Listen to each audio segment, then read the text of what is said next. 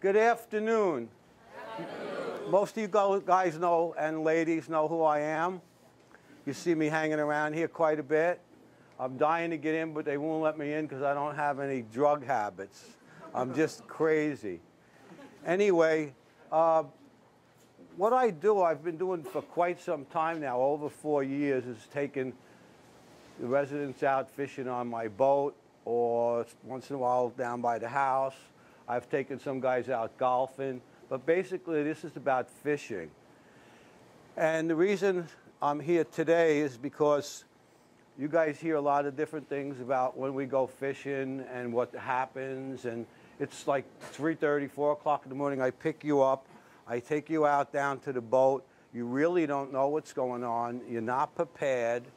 I asked some of the people here to have you guys have either a poncho or a rain jacket, not flip-flops, maybe sneakers, but just come, just sometimes not even with a shirt or a hat. And it makes it a little difficult because out there is not a little walk in the park. Now, there's all kinds of fishing, and I'm going to try and make this fun so we don't talk too much and you guys see some of the things we do. Now, Hawaii Goes Fishing did a little film that's been on TV over 300 times. They didn't give me anything for it. They didn't even give the kids a shirt. But these are local kids in my fish pond where I have golden tilapia that I raise. And you'll see the first segment, it will say, when Tommy D can't go fishing or the water's too rough, it's no problem, he could fish at home. So right to get started, I think, let's hit that DVD. And this is great for people who don't want to get seasick because you're not out on the ocean. Welcome to Hawaii Goes Fishing. Now, the weather isn't always perfect here in Hawaii, so sometimes to get a little angling action, you may have to head for the hills. For Tommy D, some of the best fishing tails are right outside of his back door. Our very own Margo Oshiro tours the bass hatchery at Waihiwa Middle School. And Lance Maragami takes Ben Leong on his first freshwater fishing experience on Lake Wilson. And when the weather finally turns nice, Walter Kuma takes his friend Neil Araki along for a day out in the ocean. Dave Lancaster presents a helpful tackle tip from Hanapa'a, Hawaii, and introduces a delicious real recipe from High Steakhouse. And speaking of eating, Mark Kimura shows us how to stop rust from eating up your trailer. So sit back and enjoy the action. Coming up now on Hawaii Goes Fishing.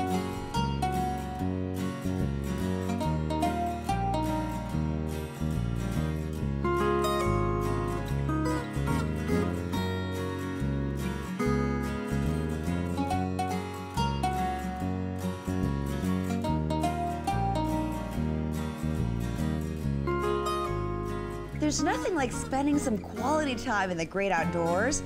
But what if some of the best fishing action is right outside your door? Tommy D takes us on a private tour of his own backyard. Yeah, this whole area, it was all mud. The reason it was mud is there's artesian wells that came up. So being we knew it was running, we dug out, and every time we dug out, we put a rock in and did the perimeter of the pond. Then we planted the different trees and shrubbery, and the roots grew, held it all together.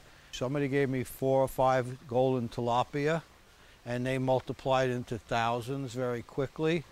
A few of the koi I got in the pet shop small, and as you see, they grew quite rapidly.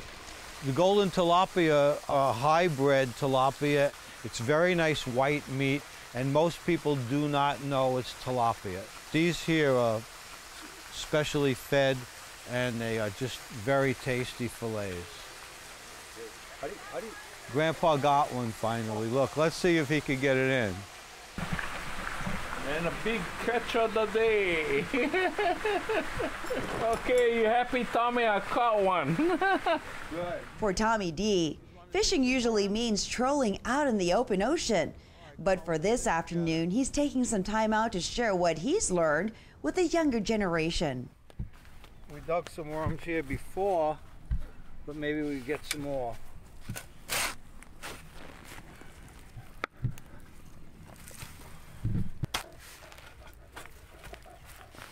could catch. Oh, look at this one. That's yours. Nice and easy. Keep going. Keep going. I got mine. Woo! Whoa. How's that? Somebody's not getting their hands dirty. Okay. Off we go. I guess a little later your two friends will be coming, huh? With a little patience and an eye on the floater, it doesn't take long before something bites. You need a worm? Again?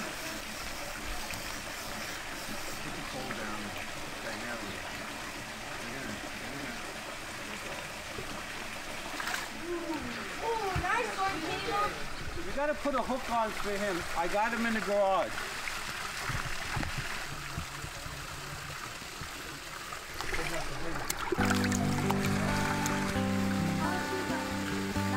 I'm working on 19. Reel him.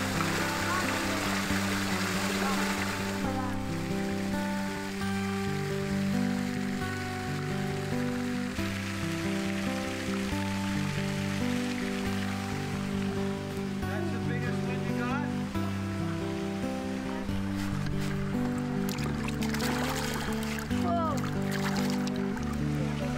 In just a short period of time, the kids have it all figured out, and they're all on their own.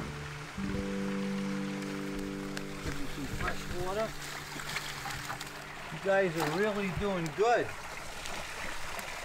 We throw some of the little ones back. These are golden tilapia. When they get bigger, they sell them in Chinatown for $5 a pound. Oh, what does sister have? So, oh, she's got something good. Bring it away from the shoreline. You got a fish on there, but come on over here. Something's wrong. Come on over. Come on, he's loose here now. Up, up, and up, up, up. Come on, reel him. That's a giant one. Come on, reel. Go ahead. Up. Yeah, that's the one we wanted. Look at that. Grab your, here, grab that. Look at that fish. Connie, look at this fish she caught. What do you think of that? Wow, that's a great job. I think that's the biggest fish anybody caught out of here. Wow. This one, we're not throwing this one back. This is dinner. How was that? All right, as you see, those are just local kids, friends of mine from down by the pier, their grandchildren, and I take other groups who want to come down and fish in there. Those are my Great Dane dogs that watch the property. And everything I'm showing you now and everything that we're going to be doing kind of pretty much is the same stuff that you're learning in here. It's effort and discipline, those two words. For you to see what I have there, my fish pond, or when you're going to see the guys on the boat, or what I'm doing right now, it took effort and discipline. There's a plan involved. So you guys have 2.5 years here. I hope you're not going to sit on your ass and do nothing, and that you use the effort and the discipline to use the tools that they're trying to teach you. And I'm going to do it in the fishing department to show you. So we're going to just do now another DVD. It's a slideshow more than a DVD to music. And you guys are all in it. Some of them are not even here anymore. So could we get that on?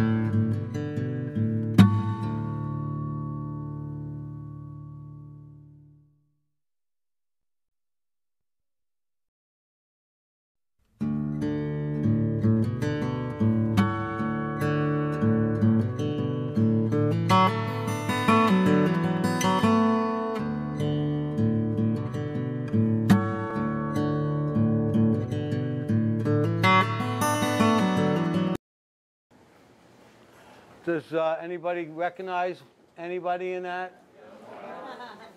Okay, as you see, that's quite a lot of fish.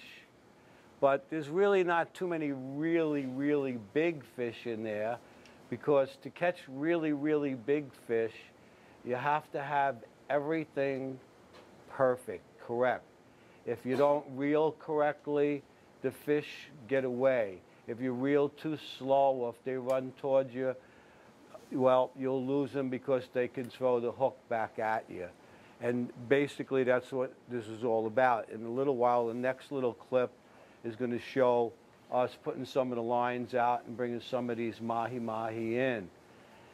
And I brought some poles with me and some other things that we have here. And after the next little clip, I'll show you some of those things that we have and what you're going to need and what I do supply when we go out on the boat. And then if you have any questions, feel free to ask me whatever questions you want. And then we could actually even, if anybody's still further interested, we could go put some of the poles on Habilitat's so-called boat that I call a flower pot. And we could make believe that we're letting line out and reeling it up if you just want to try it. But you might see pretty much the next video, we went out a couple of Fridays ago just to video this segment. So if you put that on, we'll... Aloha. This instructional video will provide some basic information on the use of deep sea fishing reels.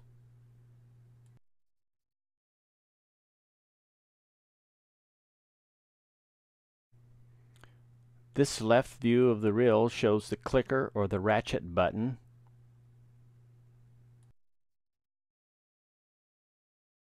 Again, the clicker button is on the left. The line on the reel spool in the middle. On the upper right is the spool release lever, and in the middle right is the crank handle.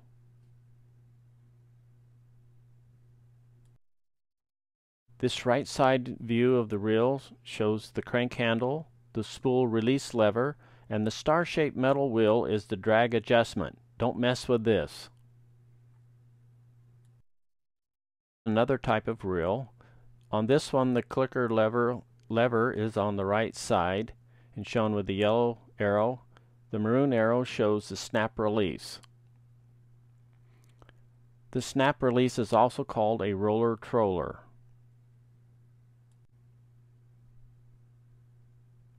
Roller troller snaps are also run up the outrigger and center rigger poles on ropes.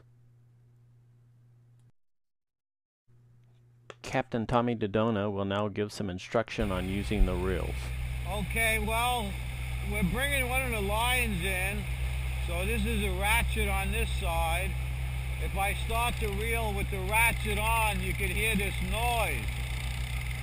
So what I'm going to do is take the ratchet and push it down, put my hand on the reel, and bring the line back and forth. You don't have to go super fast, but it's got to be that it doesn't bunch up. So that's what I want to do, is bring the line back and forth.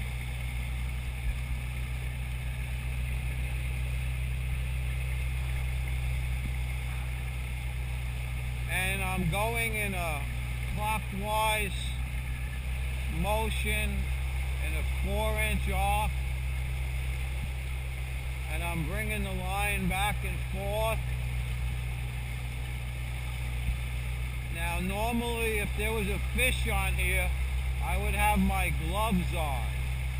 But being there's no fish, I'm just bringing it in to show you how to reel it.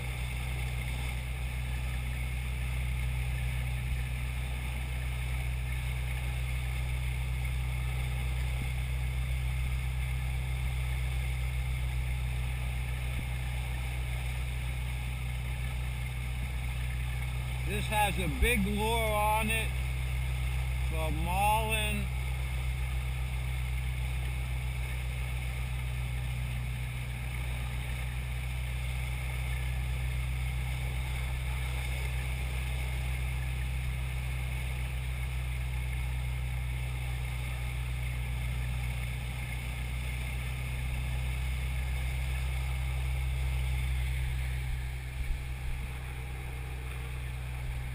Then I take the gap,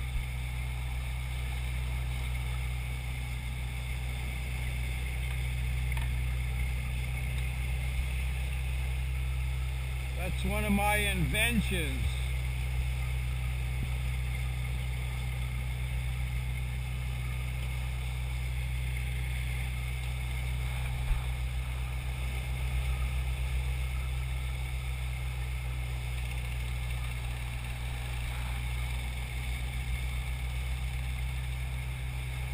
This is a snap swivel.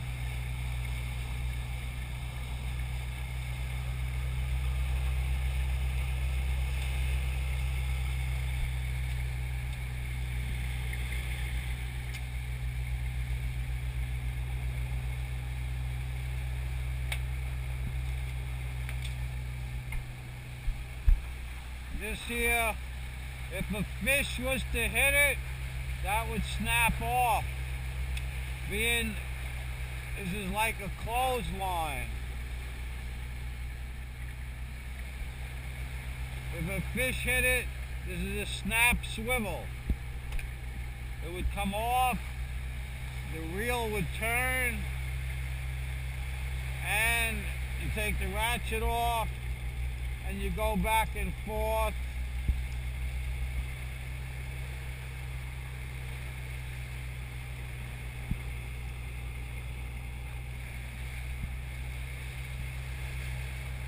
With your hand, your line goes back and forth, not to bunch it up.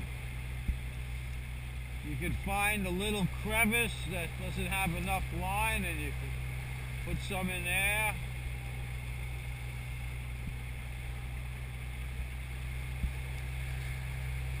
Nice and easy reeling.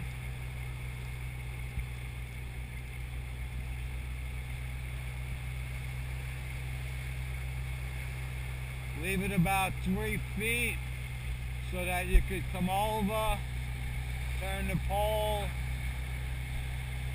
bring the line in the boat.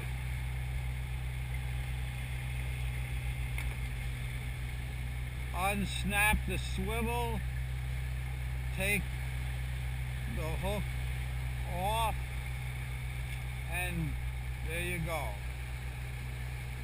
Then this here outrigger, you lift up and we turn it to put it in an upright position. Then we put this here stops the rope from going up or down. Then we have to do this one here is to bring this down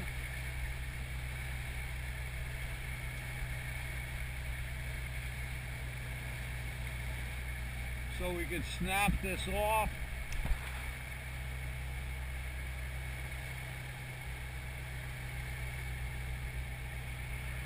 And then put this back on so it stays in position. Then we reel this slack up.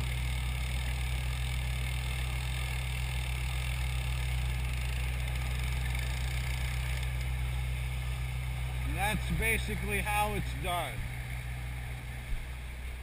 This is a bird, and the lure gets attached to there, and this goes on the line. This is a small bird. That's a big bird. That's it for now. Look at our captain here, Steve. He looks like a turtle.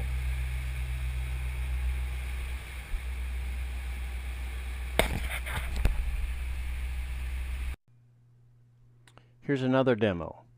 If a fish hooks up, the roller troller snap releases. Go to your pole and turn the clicker or ratchet off. Smoothly crank the reel handle with your right hand while moving the line back and forth on the spool with your left hand. The line is 100-pound test and the reels can hold up to 4,000 feet or 3/4 of a mile of line. If the fish is large, you won't be able to reel in at first and it will be taking line out. As the fish tires, then reel in when you can. Keep steady, constant pressure on the fish. If you get tired on a large fish and can't reel anymore, let us know and somebody else will take over. If you just stop reeling, the fish could get off the line. Reel in until the bird, the ball, or the wire swivel is about a foot short of the rod tip. The fish is pulled into the boat or gaffed if it is large.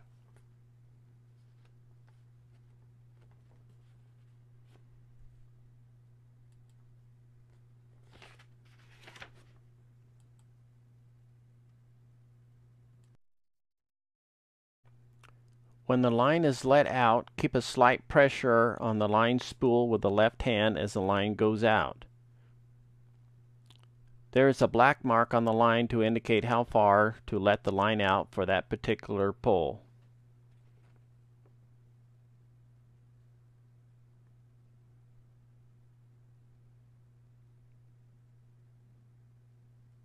Turn the clicker on.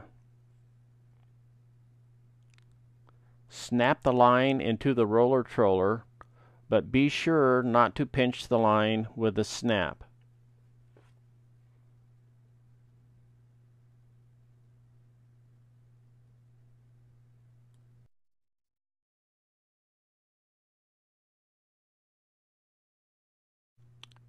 Here's a short video on an actual hooking up and reeling in of a fish. Watch the tip of the rod on the right corner pole. When the roller troller snap releases, go to your pole and turn off the clicker. Reel smoothly and steadily with the right hand while guiding the line back and forth with the left hand. If it is rough seas, as it is here, be sure to brace yourself against the side of the boat.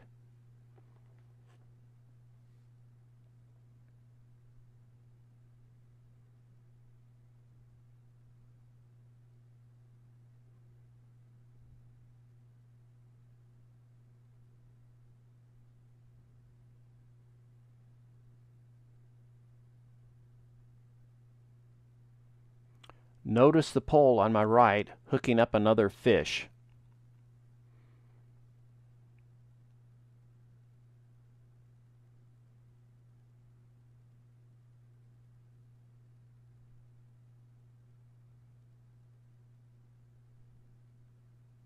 Get out of the way as the fish is pulled into the boat.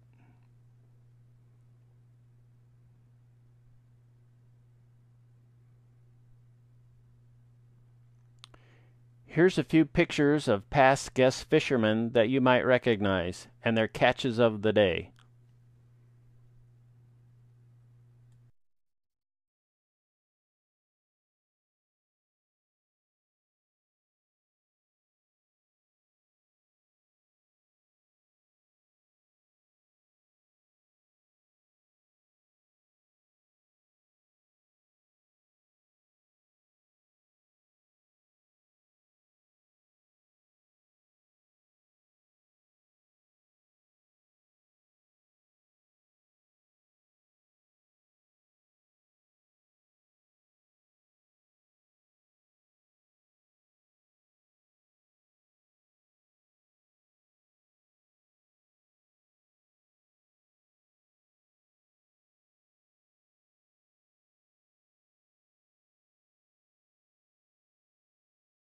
So how'd you think about that? As you see, it's pretty bouncy out there and you got to hold on a lot of times. So we've seen pond fishing, you've seen the residents who caught fish, and we talked about the effort and the discipline to do all of this. Then there's basically what I have down here is 10 things I have to ask myself, or you could ask yourself for whatever activities that you're doing. By the way, these Hawaii fishing news, they're some in the library, and I guess you guys could look at them if you're good, however it works. And some of you are in here with your catch, because I send in some of the photos, and some of you are in the Hawaii fishing news. as well as some poems. You've seen in one of the video, it's dangerous out there. There was rope, and you see us in the water. Well, we're 25 miles out at sea in 8 to 10 foot seas, and the propeller is caught on our, the net is caught on our propeller.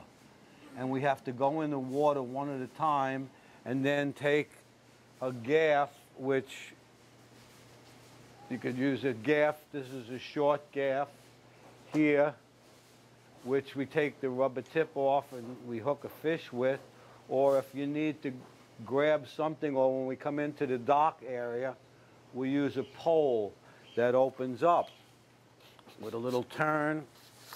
It opens up and you give it a little thing, then we can grab the lines. Coming in, we have to use these different tools. These fans are old anyway, don't worry about it. Anyhow, this is a pole and this is a gaff, so that's the difference between the two of these. When we go out there, I supply you with life preservers. These are really nice life preservers. I have about 4 or 5 of these. And then the old-fashioned orange ones we carry. We have to have 14 of them on the boat because the boat is allowed to hold up to 14 people, and you must, according to rules and regulations, carry the full amount. And so one of the things on here is, you know, you could be a sport or this could be an occupation. Now, you don't actually have to fish to be an occupation. You could have a tackle shop, you could work in delivery, you could work in a supermarket or whatever. If it's, no matter if it's sport or it's an occupation, there's certain things you have to do it well. Planning is the most important. If you go without a plan, then you won't have everything you need with you. You won't do it well. Whatever you're doing today, if you don't have a plan, it's probably not going to turn out any kind of way because you don't have anything to go by. Now, the needs. What needs do we have when we go fishing or any other activity? You have to write down what needs there is. The type of fishing. Now, you've seen fishing from shore. That's the safest and easiest to do, but there are requirements. Here in Hawaii, other than on my property, you need a license to go in any of the lakes and streams or ponds. You have to have a fishing license. If you're an old fart like me and over 65, then you get it for free. But I wouldn't wait till then to try it. Then, what type of fish are you fishing for? You need to know that in order to have the correct tackle and the different things that you need. Then the clothing. Again, I always ask them here to have you guys bring a poncho or a rain jacket. It's okay if you have a sweatshirt, but then that's probably going to get wet because as you guys know, the waves go over the boat and it's a wet situation and it gets cold after a while. So if you could get a poncho, or we could get some of the phone solicitors, Jeff, to call up different places and get 3 or 4 rain jackets, that would be very nice. Well, having them there and not bringing them is 2 different things. That's why I'm here. And then safety. Safety is the most important thing that there is. That's why we have these life preservers. And if it's over 15 miles an hour winds, we all put them on. This is mine. It's got my name on the back.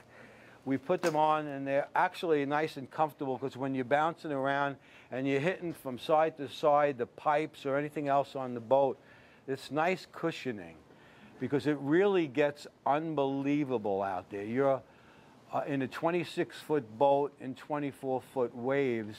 That's saying something. And they actually pick up my boat, which is 7-ton, and throw it like a surfboard. And some of you have seen that already or you've experienced that with me. When we go out, it's teamwork.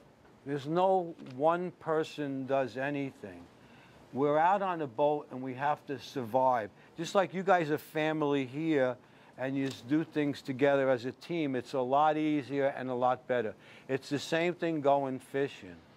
When I was younger and stupid, I would go out by myself if I couldn't get anybody, and a lot of times people don't come back.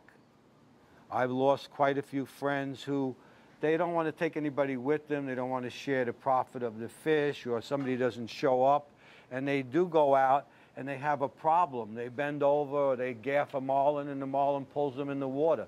That's it. The boat eventually comes back, but the person doesn't.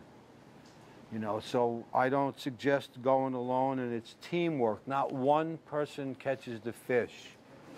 We are not going into a tournament where one person has to stay on the pole, and the way that we fish, the poles that you've seen, that you wouldn't fish in a tournament that way, because you have to be strapped to the pole and sitting in a fighting chair with a harness on you on these poles. And if you see these poles and you have a 500-pound fish on the other end, feel the weight of that pole. How would you like to hold that for 3 hours with a 500-pound fish on it? It's pretty heavy. So we do what's called semi-commercial fishing, where the pole holders are attached to the boat and they won't come out, but they'll swivel whichever way the fish goes. Does everybody understand what I'm saying? Am I going too fast? Okay, and then there's many different types of lures. I showed you one that I made out of an old jar. I mean, people have different beliefs that you have to go out and spend a whole lot of money, and you don't.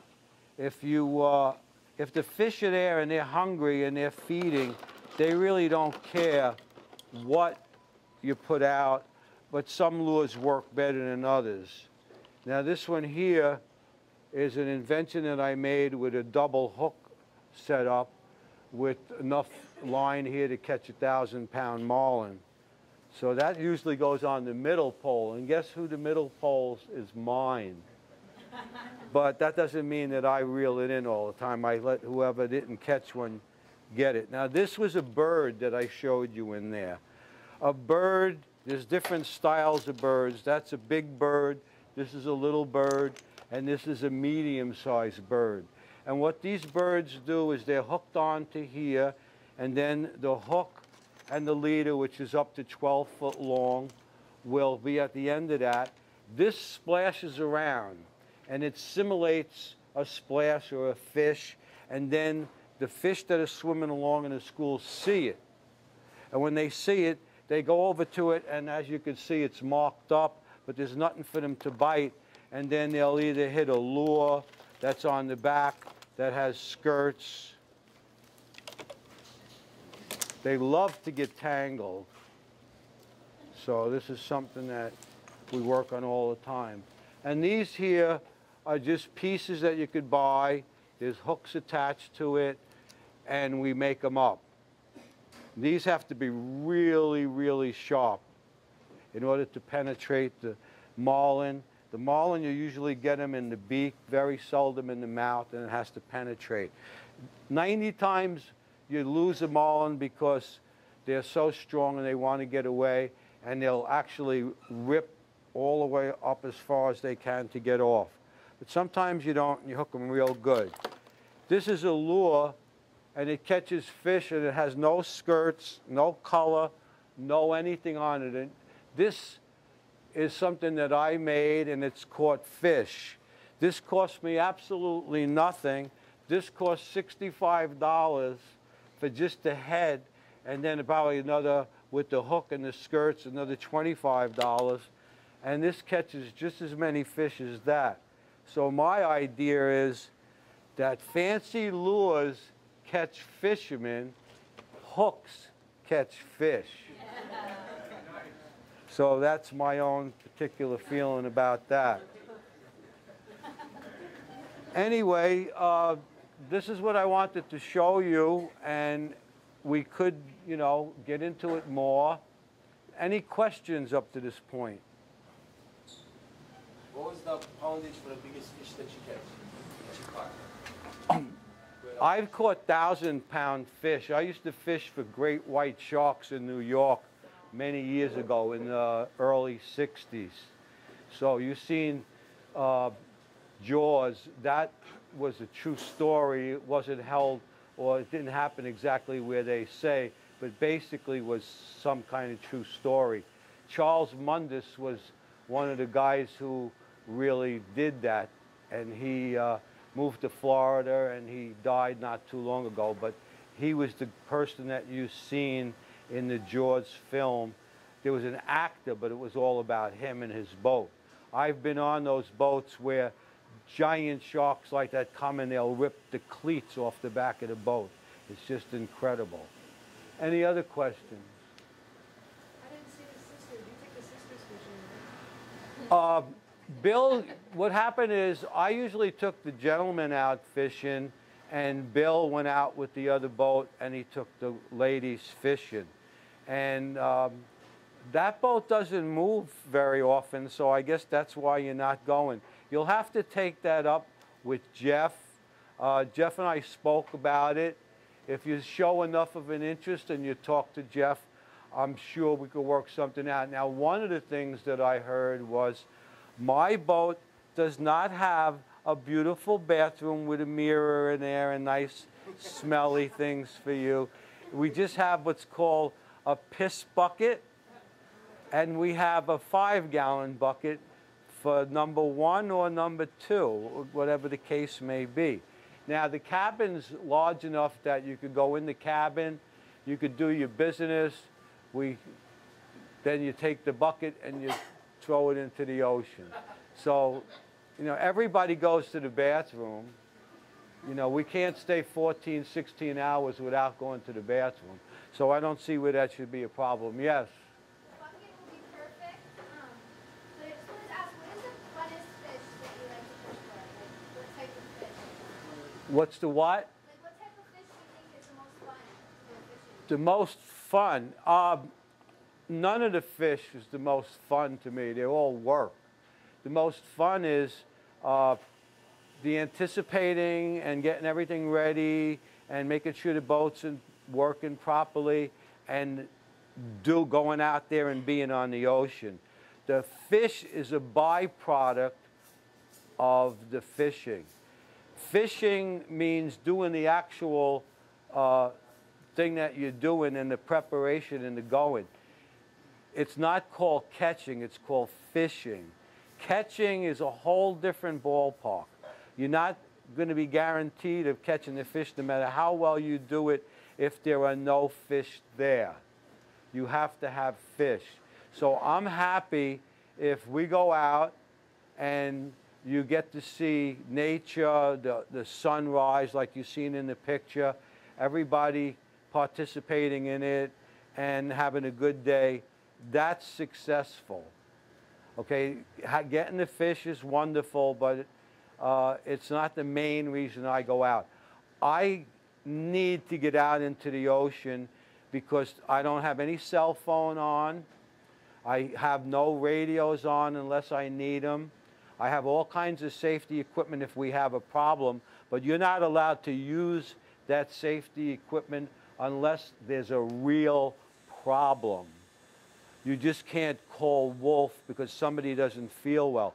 I mean, you have to be where somebody's dying or somebody's in danger of dying or the whole bunch of us drowning or something like that before you could push a button which will send a signal to a satellite which will send a signal to NOAA to come and investigate our situation. Any other questions?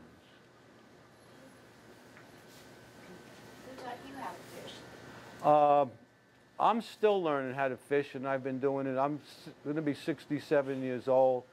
I've been fishing since, I guess, 4 out at Montauk Point, New York.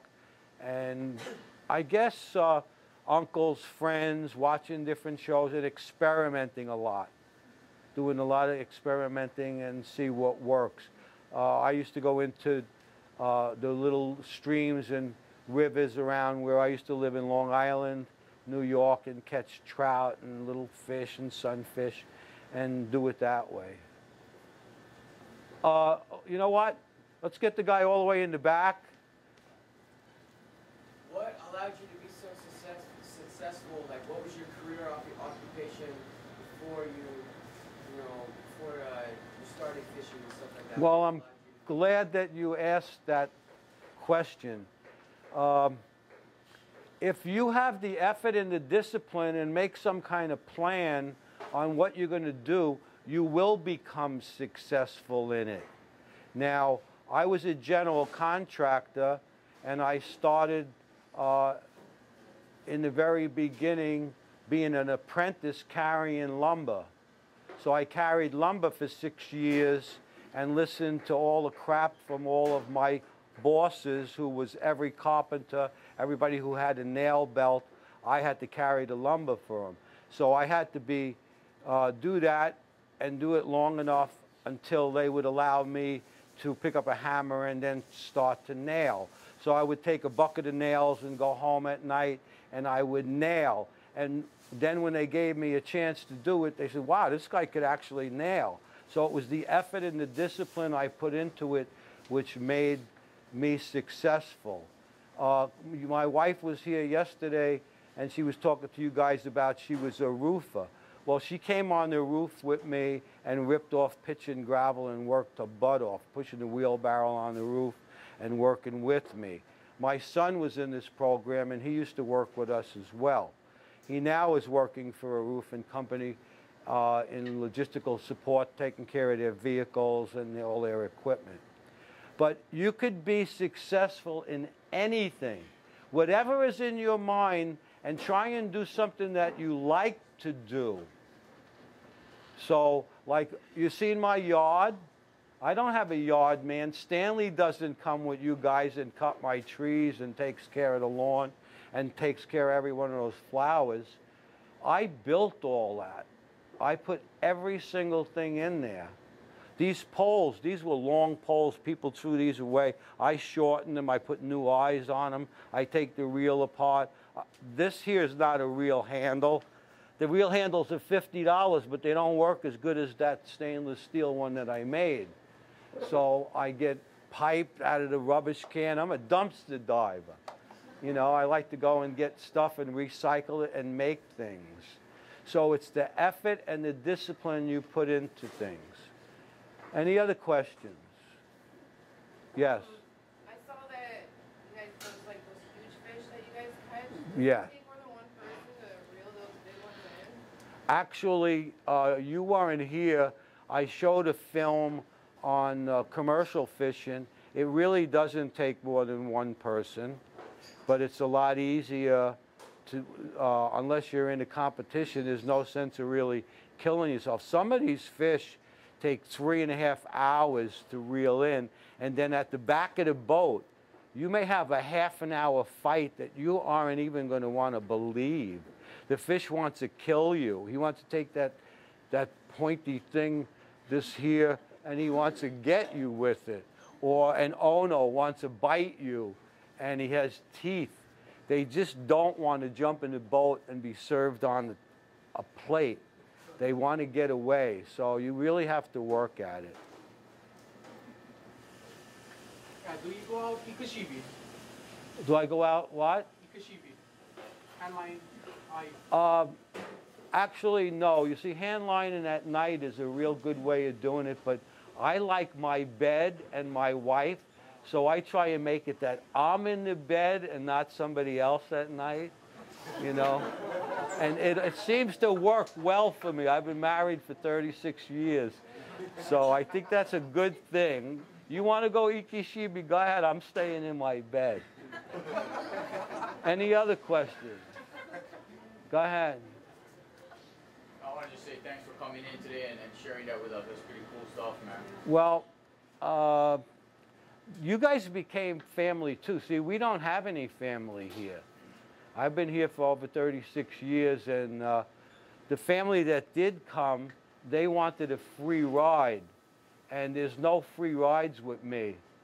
So they didn't work. They got their ass kicked out.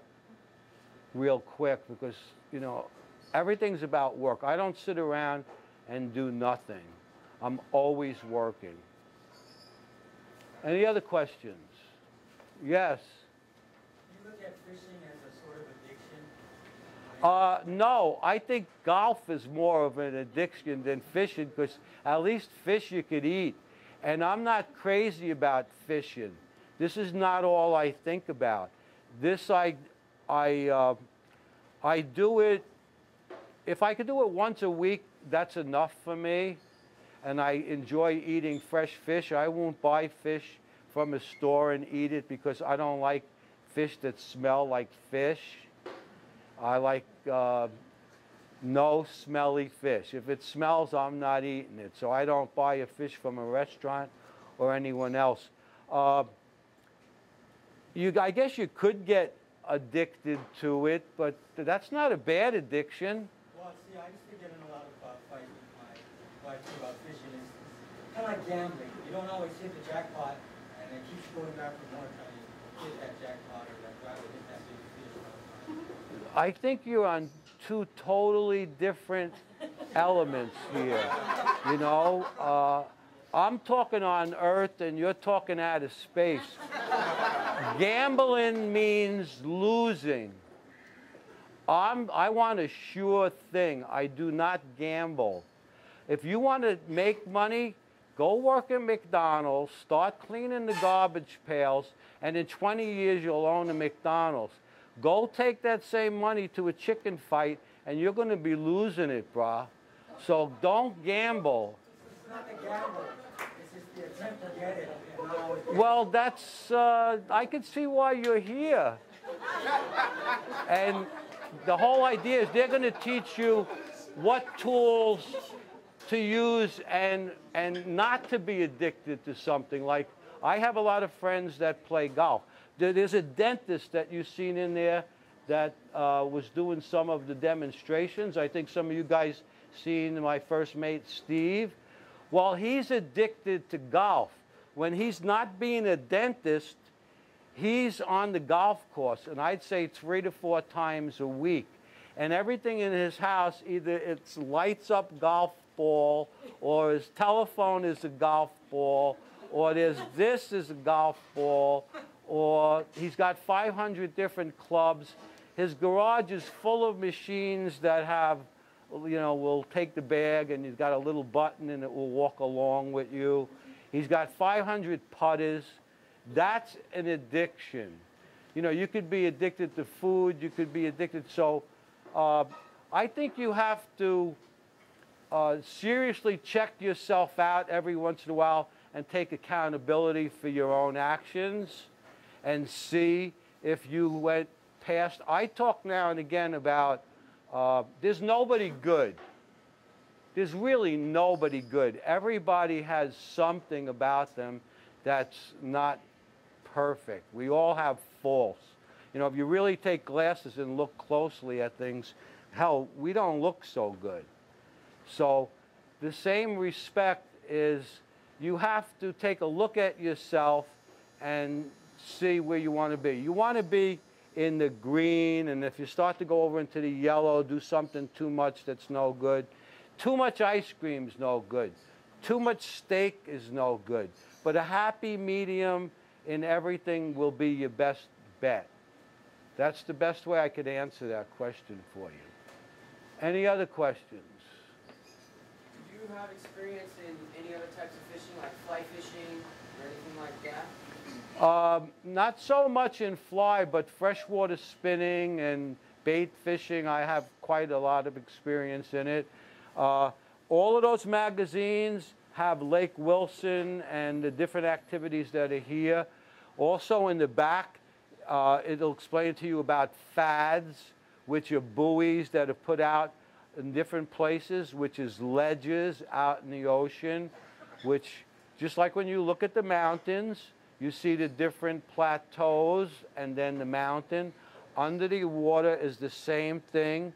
So we start out leaving on a plateau, which over here is very shallow. And then once we get past the head buoy, it goes to 100 and something feet. and then the next ledge is 500 feet, then the next ledge is 1,000 feet, then it's 2,000 feet, then it's 6,000 feet, and we usually do a 100-mile round trip when we go out. So we're really going out there and then going back and forth and looking for balls of bait, signs in the water, rubbish, and that's where we usually find the fish. I see another hand. How much is the how much does the gas cost nowadays? It's kind of expensive. I don't have gas. I use diesel. Gas is more expensive and you use more of it, and it's extremely dangerous. The boat that Habilitat has is a gas boat. It'll cost you 3 times to go to the same place as I go, and my boat's about 2,000 pounds heavier than that boat, although they're the same size, because mine's diesel. Diesel's more efficient, and it doesn't have an explosive property like gasoline has. One little cup, the size of that coffee cup, enclosed in an area the size of this podium, if the spark hits that, you don't have to worry about addictions or anything anymore. Because it's just going to be a big blast, period. They're not going to find any of you. So that's a real dangerous boat. So most of the other boats that you see going out, those are diesel. Now we use what's called off-road diesel. Off-road diesel means that the federal government is not supposed to tax it for repairing the roads. And it used to be quite a bit cheaper that way, but now it's gone up considerably, and they call it supply and demand, that it's not as cheap as it should be, and it's not because of the tax, it's because of the supply and demand. But basically it cost me about $140 for 12 hours of going out on the ocean all day with the motor constantly going. And sometimes we're chasing birds and we're going as fast as we can, which on my boat will only be about 20 miles an hour. When we troll, about 8 to 10 miles an hour. But sometimes the fish go with 60 miles an hour, so they just give you the fin and wave goodbye to you as they're going. Any other questions? In the back. You used to be a shark fisherman. What do you think about the shark tours in Hawaii? I used to do a lot of diving around Mokumanu, and I have a whole different feeling than I used to have when I lived in New York, because that was the only real big game fish that we had at the time there. I believe, like the Hawaiians do, that sharks are a god, and they're definitely a necessary part of the ecosystem of the ocean, and I don't have a problem with them. I don't think they eat Italians anyway, because I've been with over 14 of them diving, and none of them ever ate me.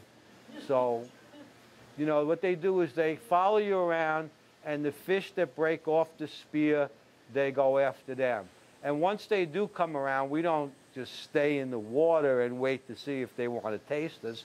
We leave the water and give them their area. But basically, I don't think they're really after us. But, you know, if you hang around and tease them long enough, it's like anything else. If somebody's bothering you enough, you're going to do something to get them their attention. And the sharks do it with their mouth. Any other questions? Yes? How many miles do you go out do you go in one day or just the whole day? How many miles? I go out for one complete day. Usually we leave, so we reach the first buoy. The first buoy that we fish at is called a fad. It's the yellow buoy that you're seeing on there. There's about 6 of them on this side of the island, and they're positioned in different depths of water. The first one from the head buoy, that's the red buoy by the marine base, is called the head buoy or the home buoy. The first one is 7 miles out, straight north. And we want to get there just as the light comes up, because I figured that they want to eat breakfast as soon as it gets light, the same as you guys want to eat breakfast. And if you're the first boat there, you'll probably get more action than if another boat gets there before you. So I go out according to, if it takes me 2 hours to get out to the first buoy, I like to leave at 4 if it's going to be 6 o'clock. If it starts with the change of light and we don't have where we put our clocks back, I have to adjust the time that I go out, and sometimes I leave at 5 instead of 4 like I do in the summertime. As the winter comes, I go out later in the morning, but not usually after 5:30 in the morning. So we go to the first buoy. If there's fish there, we'll fish there, and we might come back with fish from the first buoy. If not, we go to the next buoy, which is 16 miles away from there. And then the next buoy is 7 miles away from there, or 8 miles. And then we have to shoot all the way to Laie, which is about 16 to 24 miles to get to the LL buoy. So that's what we do, is go from buoy to buoy. That's usually the route that the fish take, and sometimes you get a lucky strike in between. Any other questions? Yes, Natalie. I know Natalie because she'll be coming over to my house tonight, I think. I will. I'm very excited. She's going to be cleaning the windows and the doors. Not really. She's going to write poetry. Go ahead. I would. Okay, so I imagine with going out and doing this like for as long as you have been, have you had like any kind of like close encounters or kind of like experience, maybe one you can share with us, or like maybe the waves are really high or something kind of crazy happened? I've had quite a few, if you want to call them close encounters. We've had where we've gone out at dark and we're going towards Mokumanu, which is by the Marine base, and we had some problems in the engine compartment, so I lifted up to stick my head down there and see what's wrong. And the next thing I know, my first mate's telling me, I didn't do it, I didn't do it, I didn't do it. And I said, what are you talking about? He says, look, we're at Molokai. I says, how can we be at Molokai? We're just at the Marine base. And we were at Molokai. And I mean, goosebumps came, they're coming on me now. I mean, we could see Kalapapa and we were there. And then I don't know how it happened. And then 2 minutes later, all of a sudden it was like, whoop, and we were right back to where we were by Mokumanu. So that's happened. I've had water spouts follow us and chase us for like 20 minutes straight, and we're going full blast to try and get away from them, and then they just die at the back of the boat. We've seen strange creatures in the water that we have no idea what they were. So there's a lot of different things that go on out there, and that's why you hear about fishermen having fishing stories or fishing tales. Well, when we go out, you may not come back. That's always a possibility. You may not come back. So if you think everybody comes back, that's why I really put all this emphasis on safety, life preservers, GPSs, radios, making sure your equipment is up to date, and you don't, I always check the boat, start it up, look for leaks, and make sure everything's going before every single trip, or I will not go out. Because it's not like a car where you could just pull over and wait for somebody to come by and, hey, bro, you need some help.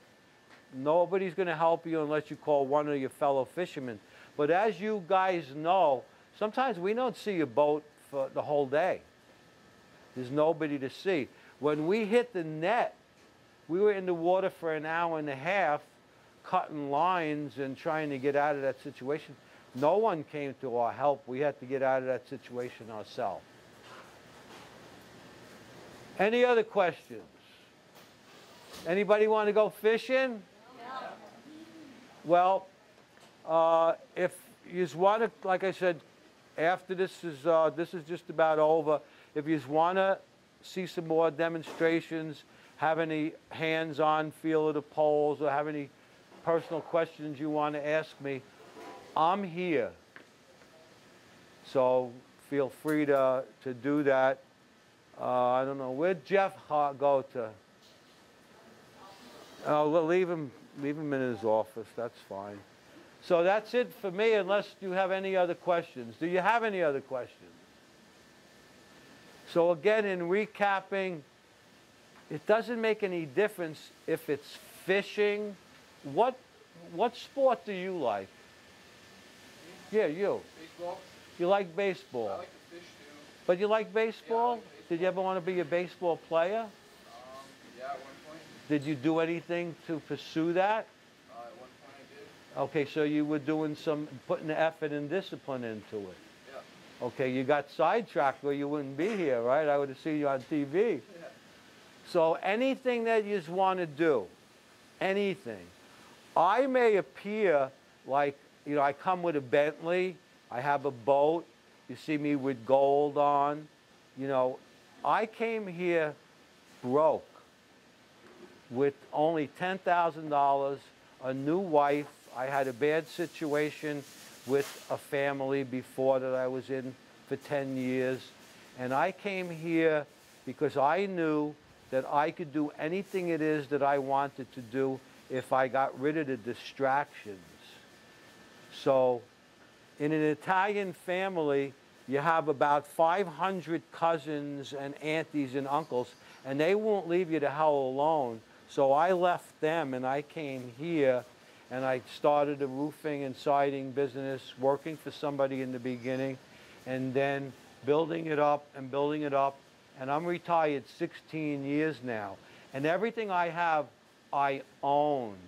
I don't have payments. I busted my ass. My wife broke her ass.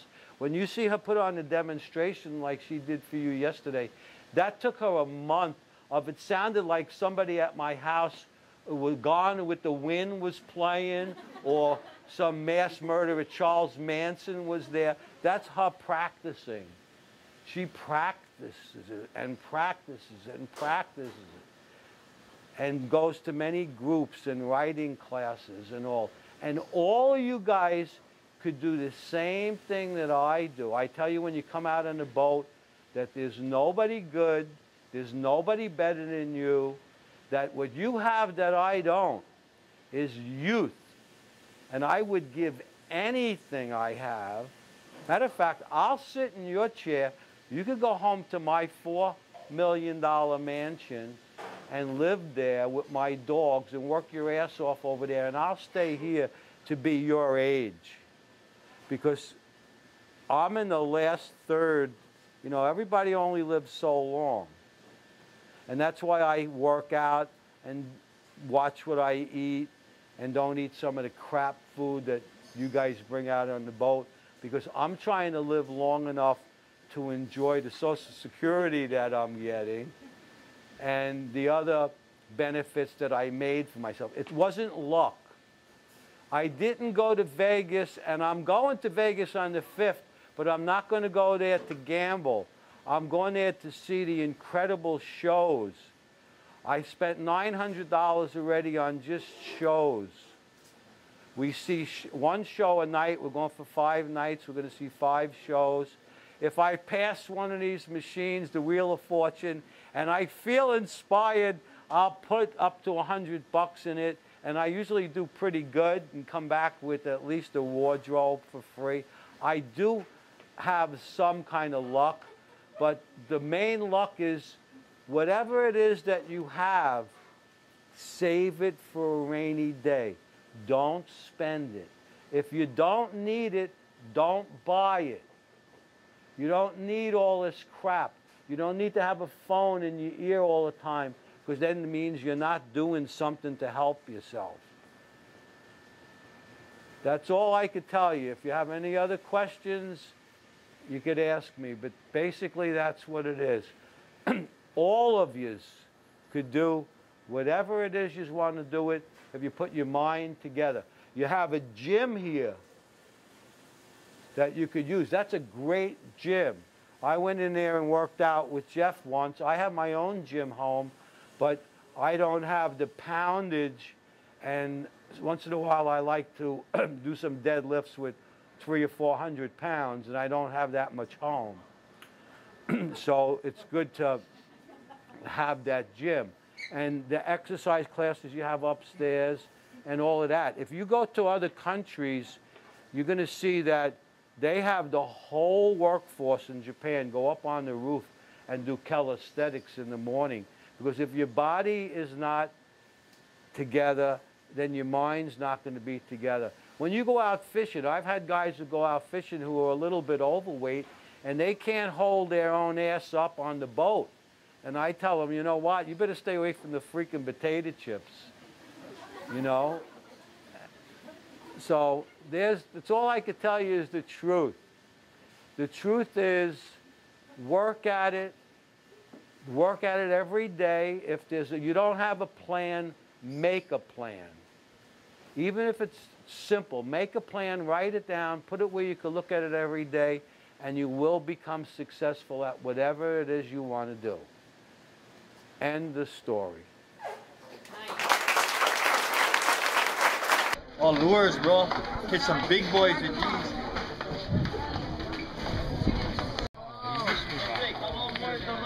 Gonna catch one of these when I go out. What are you guys doing? We're checking this out. It's so fishing on it. We're gonna go fishing on it, yeah. I knew this was a night. We're gonna learn.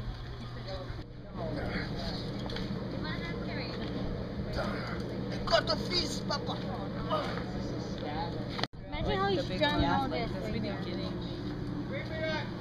that little fish. I guess I've only used like Who's that?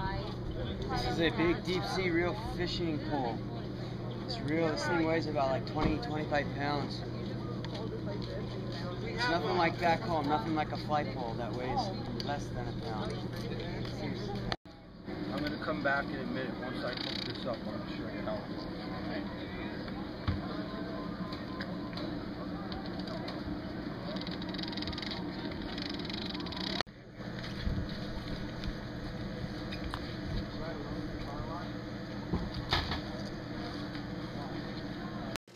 Okay, so let's say there you are, you got a fish.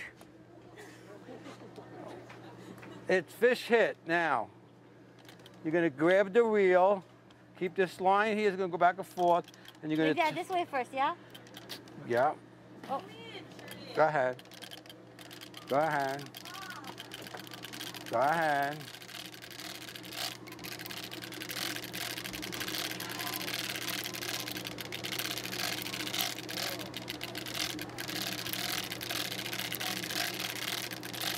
All right, ho. Okay, how'd that feel? Feel good. All right. I like that. Take it back out. Anybody else want to try? Thank you.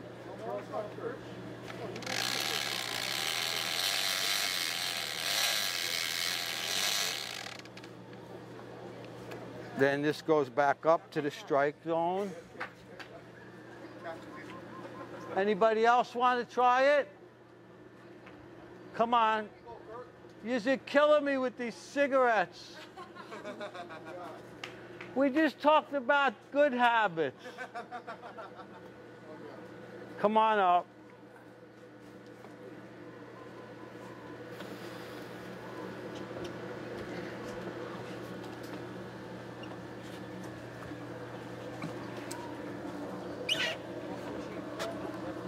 These poles are not the same.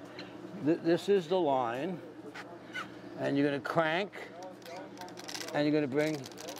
See, if you have this here, and you use your thumb, you could go back and forth. Oh, so. Go ahead. That. Yep. It's a big one! Alright. Does it matter how fast you do it? Okay, hold. Boom. That's just to give you an idea. Oh, so that's like to release it, like if it's getting too tight? Okay, bring it up. Now, no, see, this here has a drag, watch. If I go up with this, and the fish is real big, look, he's going to take the line out. Oh, okay. It's set for 25 pounds. That's 10 pounds. If I want to set it for less, then watch. You see how, go ahead, crank it. I got it set for less. Look, it's going to take a 10-pound fish, but watch. Now I'll make it a 5-pound fish. Go ahead. It's not going to, it won't reel them in. It's too light? It's, right, I have the drag set. That's why we could catch a 1,000-pound fish on a 100-pound line. So if it's 1,000, you move it all the way forward? If 1,000, I would leave it as far as I could, yes. All right, so depending on the size of the fish, you change right, that? Correct. Okay. All right. Sweet. You can disconnect it.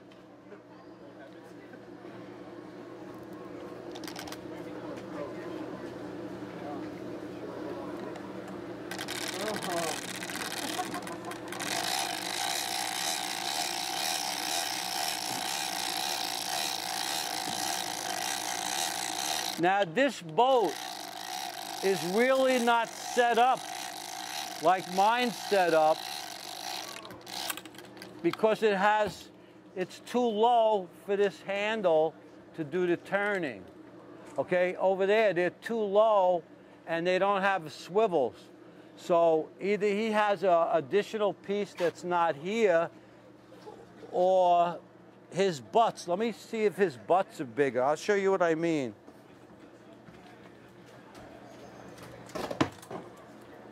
This is one of his poles.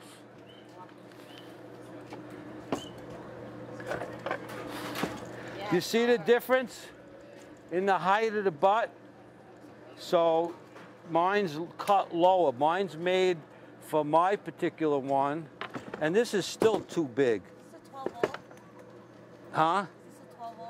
This is a 14-0. That's a 14-0. And this is a 12-0. That one there. The biggest reel in the world is a 16-0, which is exactly the same diameter, only it's got a wider spool. Okay, take that, put that by my truck.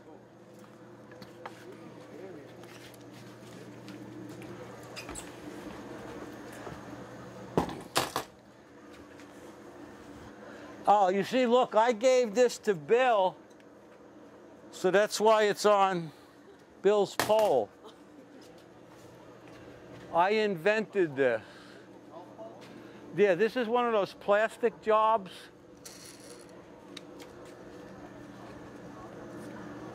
Where's that weight? Put the weight on that.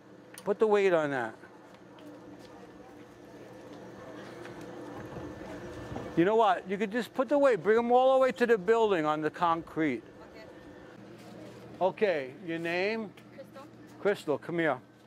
This is where the fish would be, and there's a fish that just bit the line and the snap came off.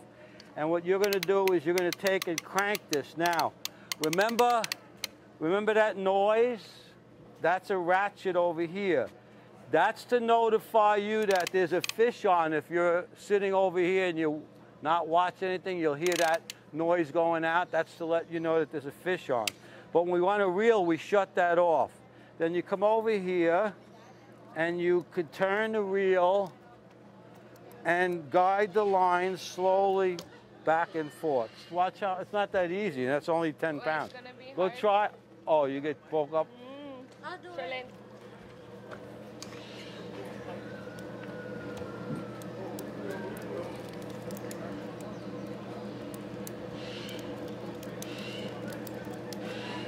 How is it? That's only 10 pounds.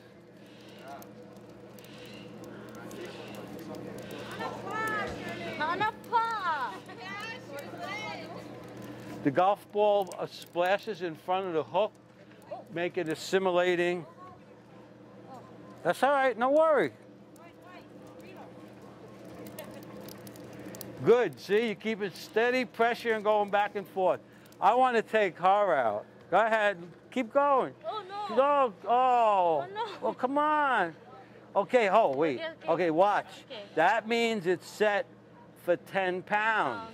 So we're gonna give it a little more and now see what happens. Oh, then I get the fish, I take it off. Okay, now, if I was to let this go, I have to hold on to this, and I can't even move this because there's too much strain on the spool. So I'll just take the star drag, let the strain off. Then I could, after I let the strain off, then I could do that, put the ratchet back on, take it back out again. Thank you, Mrs. Fish. That's the noise it would be making, right? Hey, you don't have to hold that all the time. Go throw them in my truck. The pole.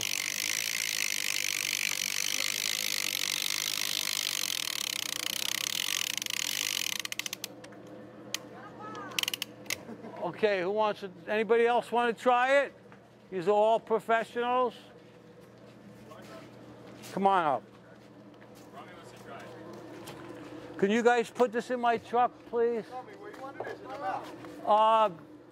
In the bed's fine, laying down.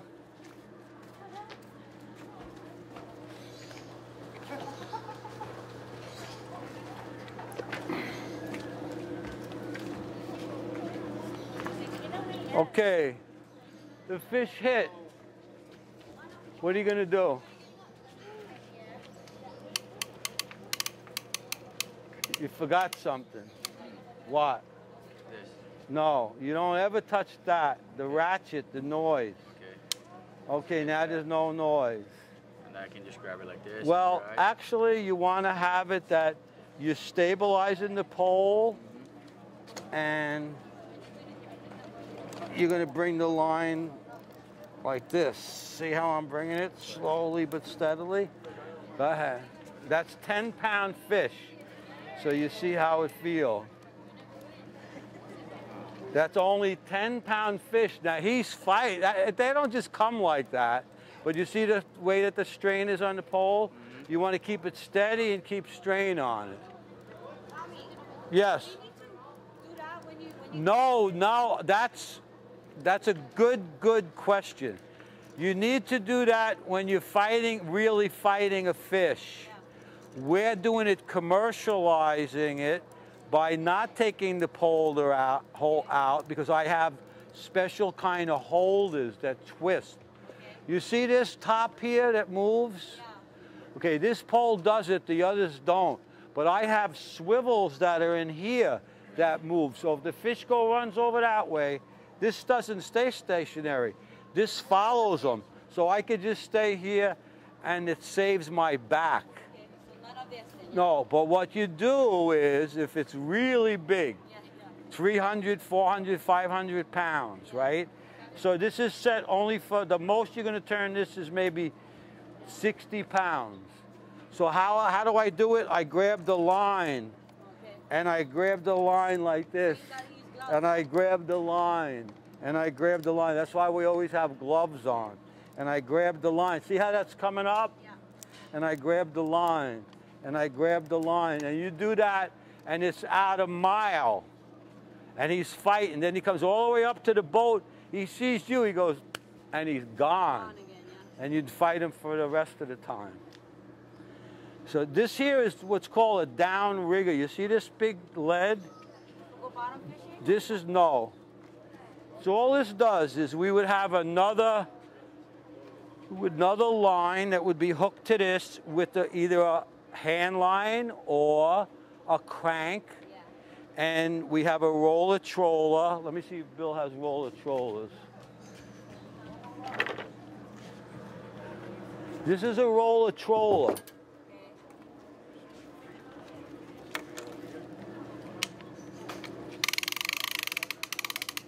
So this you want to go right in the middle of this, and then you snap this shut.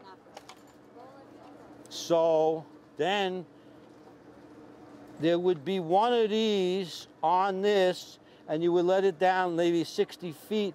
Then you hook your lure on, and then the lure would be going 60 feet underneath the boat for the fish that stay under. What kind of fish stays under? All of them do.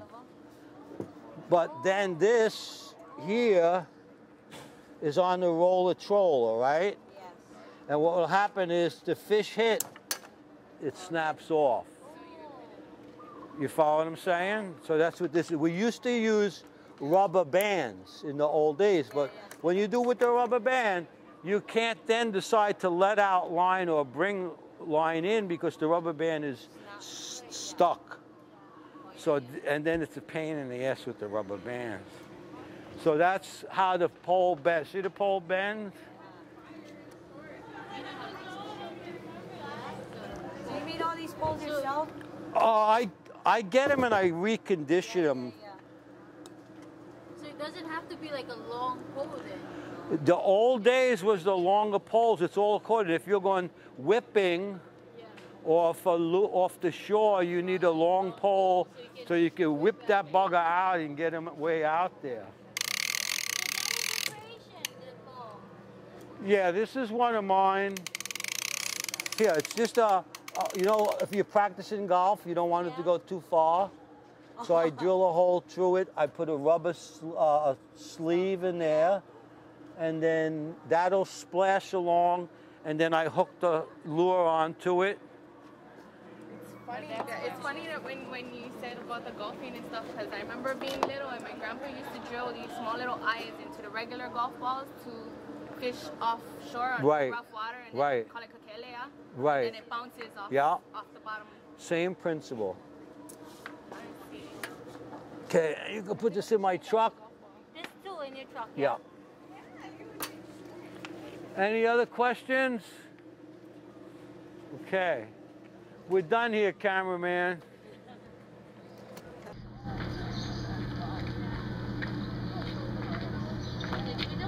Okay. The fish hit. You're going to be bouncing up and down, holding on to everything. The deal, I know it's like this line is rail